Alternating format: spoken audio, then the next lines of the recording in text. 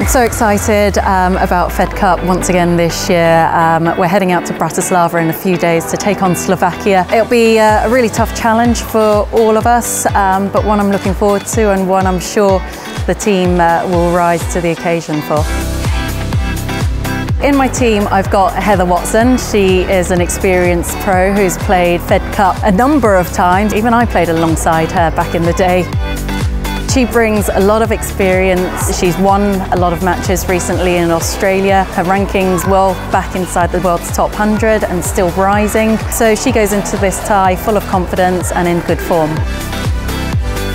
Harriet Dart is another player who's had a number of wins under her belt this year in Australia. She qualified at the Australian Open, won her first main draw at a Grand Slam outside of Wimbledon and put on a fantastic show against Simona Halep, one of the world's greats.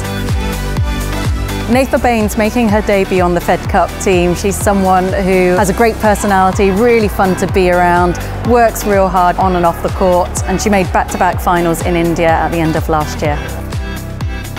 Katie Swan on our Fed Cup team once again. She is someone who brings a lot of energy to the team. She's a dangerous player with a big serve, big forehand, enjoys playing on clay. She's a great teammate to the other players and someone we all enjoy having around. Emma Raducanu, just 17 years of age, making her debut on our Fed Cup team. Very much looking forward to her rookie speech. She is one of our rising stars in British tennis and one for all of you to look out for in the years to come.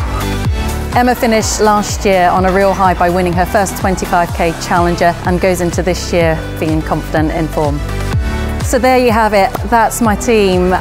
Please do get behind us and support us however and wherever you can.